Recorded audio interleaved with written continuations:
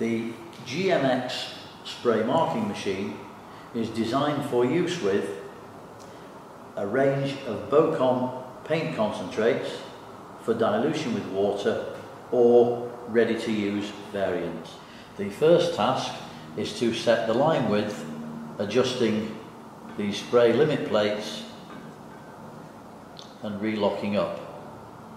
Also adjusting the gun height to ensure the spray pattern hits the plates. Additionally, the complete spray head can be reversed and moved to the outside of the frame, as so, if this is preferred. We then fill the 25 litre tank with paint and replace the lid. Finally, covering with the bonnet. We then move to the pump isolator switch turning on and also the pump spray switch. The paint will then very quickly follow the water through the system and appear as a white spray pattern at the nozzle. On completion of the line marking operation, we then move to the quick clean. This entails going into the control box, moving the flow control knob from paint a half turn down to water, and then on the restarting of the machine, the water will draw from this bottle and will appear as clear water at the nozzle.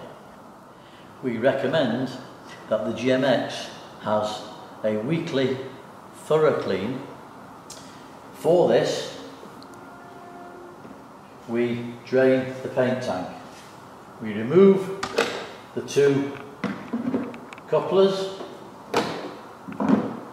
lifting off the paint tank like so.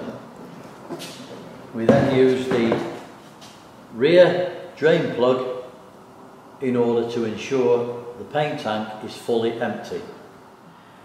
We then partially fill the paint tank with a diluted solution of multi-flush using the prescribed measure. The final part of the cleaning is the top hat filter, which is above the nozzle as so. We also offer a spare parts kit containing a selection of replacement parts. The contents are a small sample bottle of flush solution, star wheels, a selection of filters and nozzles, a spray head, spray switch, wheel clips and a cleaning brush.